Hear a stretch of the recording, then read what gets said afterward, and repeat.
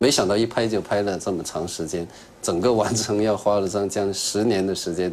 I think it takes a lot of passion. I think that there's not a lot of money in this business of documentary filmmaking, so you certainly wear your heart on your sleeve. 你要生存，你首先要吃饭，然后有这么一点钱，你要想干自己最想干的事儿，可能生活会清贫一点。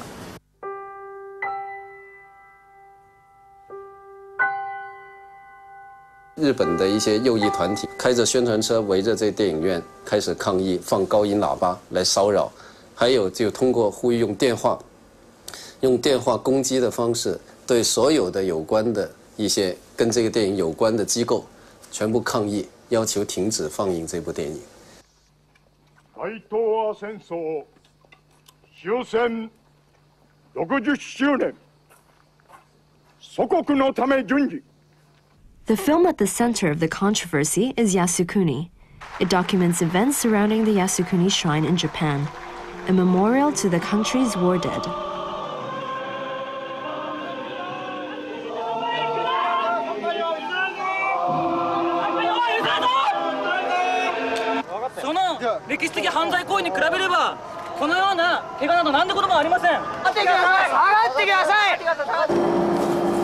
The spiritual heart of the shrine is a sword that embodies the souls of those who died in battle.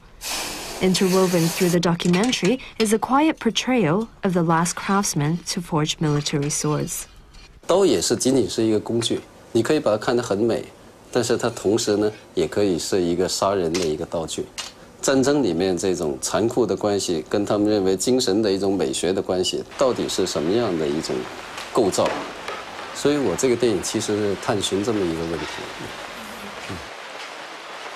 At first, Ying was paying for the documentary himself. Later, he found funds, including some from Japan's Agency for Cultural Affairs. Once the film was scheduled for release, some Japanese lawmakers began questioning whether it was appropriate to spend 7.5 million yen from state coffers on what they considered an anti-Japanese documentary.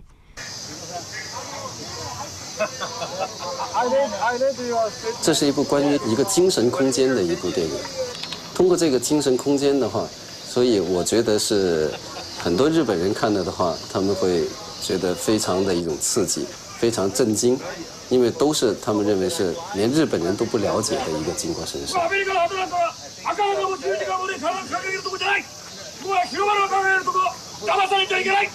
In the face of the right-wing opposition, one cinema slated to show the film in Japan has decided against it. It will open in 3 other cinemas there on April the 12th.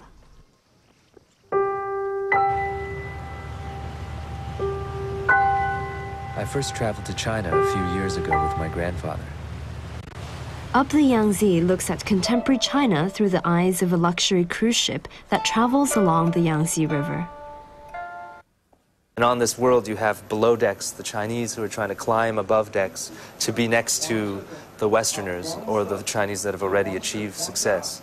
And so my film uses this boat, and we explore issues of contemporary China through the voice and the eyes of Chinese workers and through the voice and the eyes of the Westerners who come to wave goodbye. At the center of the film is a young girl who has to leave her family to work on the cruise ship as floodwater rises around their home. The way that the film is put together, it almost feels like a fiction film, but it's 100% documentary. I didn't write or script any of the dialogue from the subjects, and I think that was what comes across to a lot of people as the most intimate, powerful footage. And it's footage that will break your heart and it will make you cry. 不是说世界上是大人没本事的，是不学无二的劳力的事。谁有本事谁来的，在那种情况下。The film has won the Best Canadian Documentary at the Vancouver Film Festival and is enjoying a fairly wide release by documentary standards.